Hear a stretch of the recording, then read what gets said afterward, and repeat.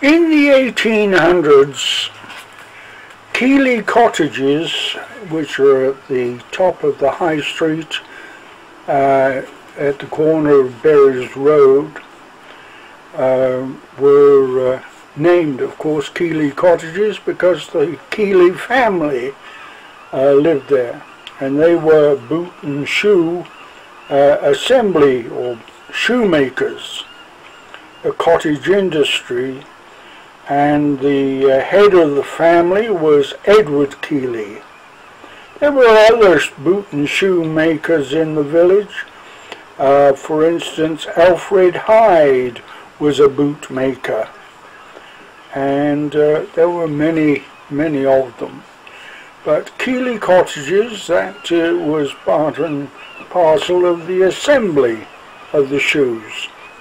They did not have to cut the leather or shape them at all, because that was done for them at a not a factory, it was a workshop, shall we say, which is now part of Odney Club.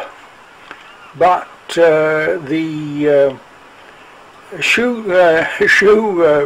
making business flourished a very amount of time because they were in industry until the Northamptonshire factories came into being, and the shoemaking industry was mechanized, and the cottage industry fell into disuse.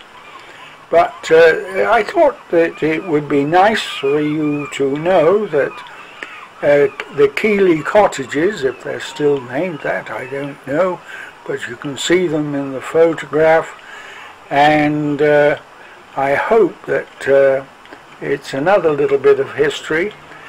People that lived in them too, I will mention in an extra thing, especially one family that lived in number 1 Keeley cottage a long time ago. But that will be in another clip, shall we say, down the road. Hope you enjoyed it. Bye for now.